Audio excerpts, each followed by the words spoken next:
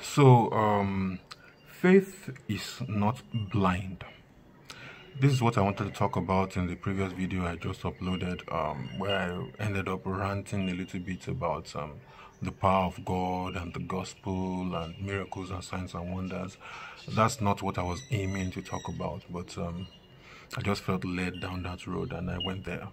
I don't think it was as coherent as I wanted it to be, but well, the idea behind the seed is that some will fall on good soil, some will fall on rocky soil, some will fall on thorny soil, etc. And the bottom line is Paul plants, Apollo waters, God gives increase. That's God's job. But here I want to talk specifically about faith.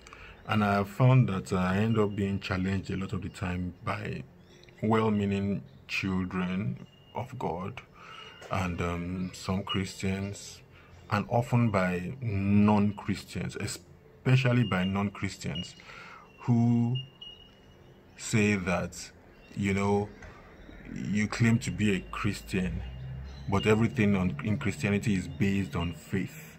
And the idea of believing in a God that you cannot see, who can never prove himself, who can never show himself, it's foolishness and it's dogmatism, and there's no reason why you should not subscribe to science and or evolution and things like that. I'm saying this now because of a lot of us who are challenged in similar ways, and we find it very difficult to explain what we are saying. You see, I want to make it very clear. Faith is not and never has been blind. Faith is purposeful. Faith is clear. Faith is based on evidence.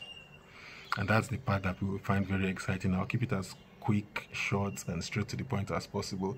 Faith is based on evidence. You will find in the Old Testament most times when God introduced himself, said, I am the God of Abraham, of Isaac, and of Jacob. In other words, God is saying, you've heard about me. You know about me. You know those things that I have done. Go look up the history. Go look up the story. Then come back and tell me whether you need to believe in me or not.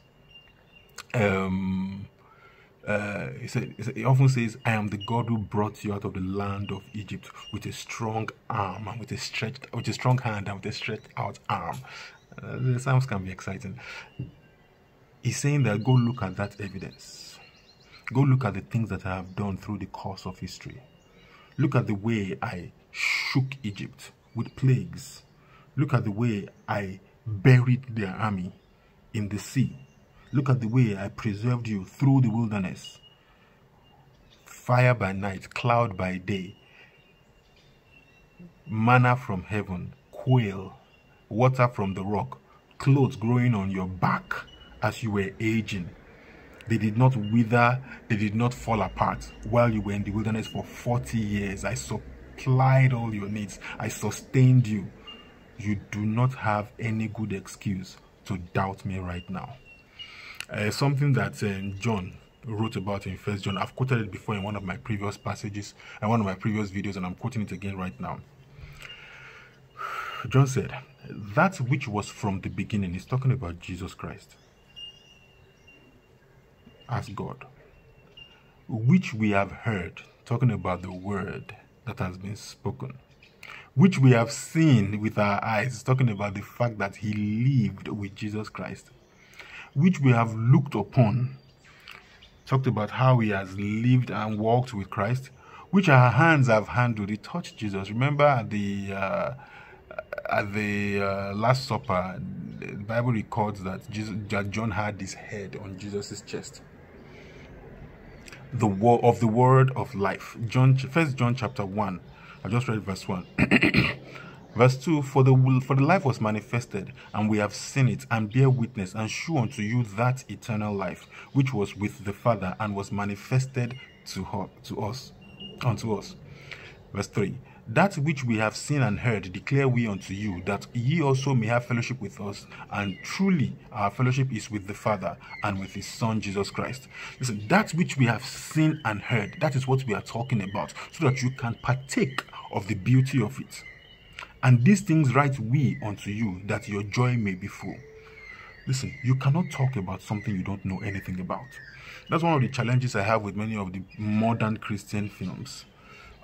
If you look at the old ones, I was having a chat with a friend a couple of days ago. If you look at the old ones, Ben-Hur, Ten Commandments, you know, those old films, there was an understanding, you know, of who God is. There was an obvious awareness, a relationship with Him, a fear of God that was in those films that is not in contemporary movies.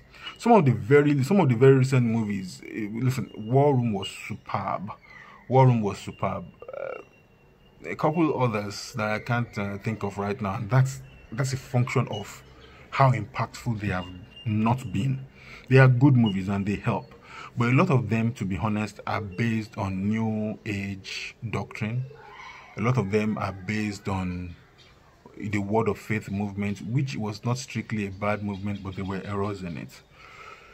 So some of these guys claim to have experienced God, but they have not experienced God in genuineness. And that's why in my last video I went on and ended up speaking about having a form of godliness but forsaking the power thereof.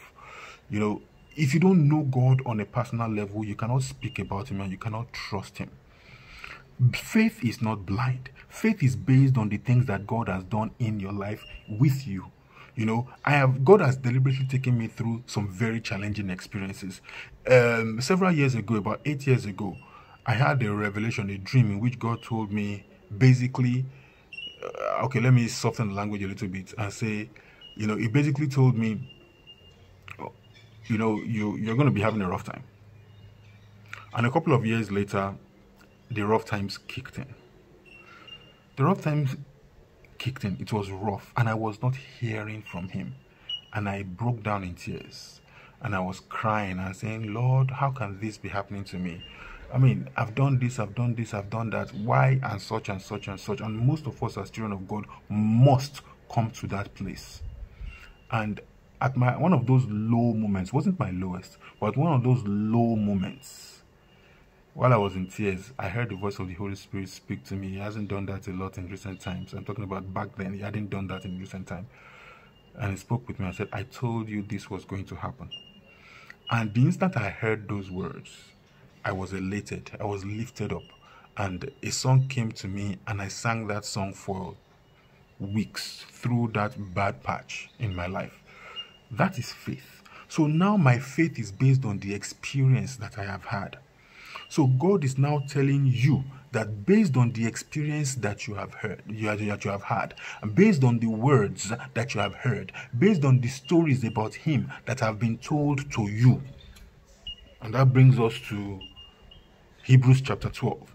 Seeing that you are surrounded by so great a cloud of witnesses, people who have had experiences that you are yet having, let us lay aside every weight and the sin that doth so easily beset us, and let us run this race that is set before us. Listen, you are running the race based on faith. Faith that is based on evidence, that is based on the experiences that you have had, that is based on the words that Jesus has spoken to you, that is based on the people that have gone before you. Faith is not blind. It is loaded with evidence. I was supposed to drop out of university. God did not allow me to. I was supposed to be barren. God did not allow me to. That is evidence. I am not talking about something that somebody told me. I am talking about experiences that I have had. I was driving a car that was empty. There was no fuel in it. And I spoke by His grace onto that car. And I drove with that car from Ibadan to Lagos. That is not hearsay. I lost, oh my goodness, These things are based on facts, on evidence. And if you do not have those evidences, if you don't have them, or if you don't believe in God based on those evidences, then what's the point? Why should God waste His time? Because you have already made up your mind you're not going to believe. That's what it is. Faith is not blind. So listen, count the cost, or rather, count your blessings. That's what the song says. Count your blessings, name them one by one. Listen, look at the things that God has done for you. Remember them. Remember when you were in Egypt. Remember how He brought you into this promised land. Remember those who were in this land before you, whom He drove out so that He can install you in that place. Remember when you prayed and He answered. Now, based on that, trust him for what he has said, which does not make sense and which does not look like it's going to happen, but because he has done that which he did in the past, he's going to do that which is yet coming. Because listen, he said, David said, listen, I was tending the sheep, my father's sheep, and then the lion and the bear attacked me and they stole, but I went after them. I caught the lion by the beard and I smote him. Said the God who saved me from that lion, the God who saved me from that bear, is going to deliver me from this uncircumcised Philistine. That is faith. Faith is based on evidence of things that have happened before and things that have been told you in time past. So I'm asking you to remember the things that God has said to you. Read your Bible and let it build your faith about the things that God has stood for in time past and that it still stands for today. Remember the times that you prayed and he answered your prayers. Remember the times that you didn't think you could make it and yet you made it. That is faith. And then you say the same God who did that, the same God who did that is going to do this. That is faith. Faith is not blind. So when next somebody challenges you, especially an agnostic, especially an atheist, especially a Christian who thinks that the miracles of the times of the apostles is the miracles meant for the time of the apostles, but they're not intended for now, tell him, I have a God who never failed and never fails and never will. That is faith. Base your faith with substance. Substance of something you have not yet seen, but you have heard the stories. Base your faith on substance. Substance of things that have not yet come to pass, but you have had a few experiences. And you can say, Lord, you did it yesterday, you're going to do it today, you're going to do it tomorrow. And remind yourself constantly of these things as they happen. And as you do that, tell the world around you, you don't have a clue who my God is, but I'm about to show you, because greater is he that is in me than he that is in the world. Amen. Thank you very much for watching, for being patient with me watching this. God bless you. Most importantly, share this video. Somebody may need to hear these words. Click on like, subscribe, leave a comment, ask a question, critique, criticism, insult, abuse, whatever. Click on notification so that you get so that you'll be informed when next video is released.